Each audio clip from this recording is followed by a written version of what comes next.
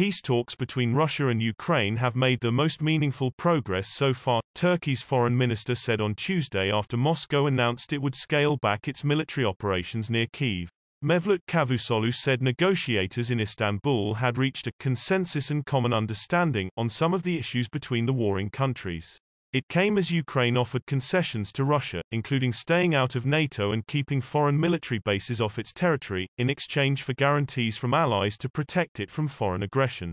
Mr. Çavuşoğlu said Tuesday's negotiations would be followed by talks between the Russian and Ukrainian foreign ministers, and possibly the two presidents Vladimir Putin and Volodymyr Zelensky, to discuss the more difficult, outstanding issues.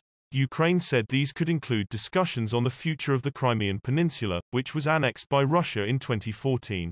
Stocks jumped and oil prices fell on the signs of optimism emerging from the talks, in which Ukraine is seeking a ceasefire and the withdrawal of Russian troops, but there is wariness among its allies about Moscow's intentions after what they describe as broken promises by Mr. Putin in the past. Whatever agreement there is, it is made at gunpoint, Estonia's Prime Minister Kaja Kallas said.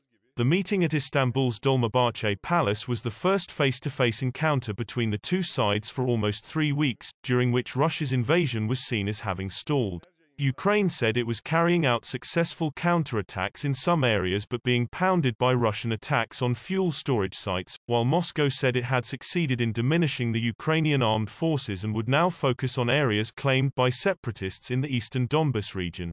Deputy Defense Minister Alexander Fomin said the promise to scale back fighting around Kyiv was meant to create mutual trust and the necessary conditions for more talks to take place. The two sides were urged by Turkish President Recep Tayyip Erdogan, who was hosting the talks, to pave the way for a Putin-Zelensky meeting that could stop this tragedy after almost 5 weeks of war. In a fair peace, there are no losing parties and the extension of conflict is to nobody's benefit, said Mr. Erdogan. The whole world is waiting on good news to come out of your negotiations, Mr. Erdogan said.